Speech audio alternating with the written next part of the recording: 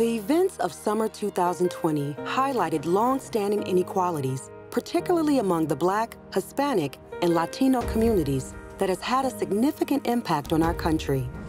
At JPMorgan Chase, a key goal is to help break down systemic barriers that have created profound disparities.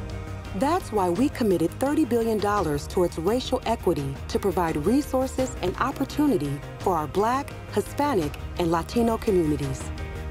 We are focused on the main drivers of wealth, including home ownership and small business ownership. Our commitment includes helping an additional 40,000 households become homeowners and lowering mortgage payments through refinance for 20,000 more with the help of our community home lending advisors and managers. For us to be able to create home ownership opportunities for people that haven't had exposure in the past, it speaks to the needs of the community, and it's just something that I felt very happy to be a part of it.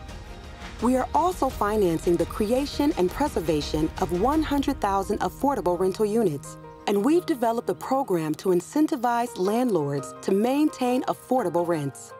To support entrepreneurship, we're providing an additional 15,000 loans to small businesses, as well as one-on-one mentorship and support through our senior business consultants.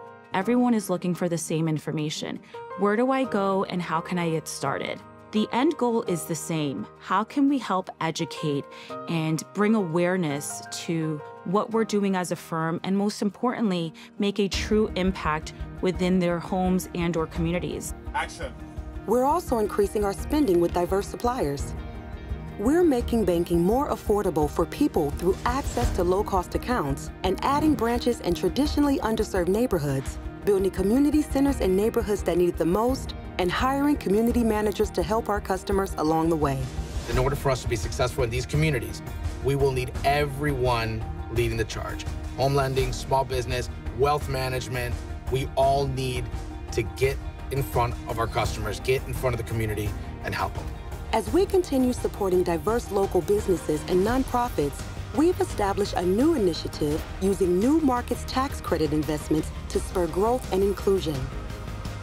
We've invested more than $100 million in minority-owned banks across the country and are building a more equitable and representative workforce by developing a diverse talent pipeline for people at all career levels.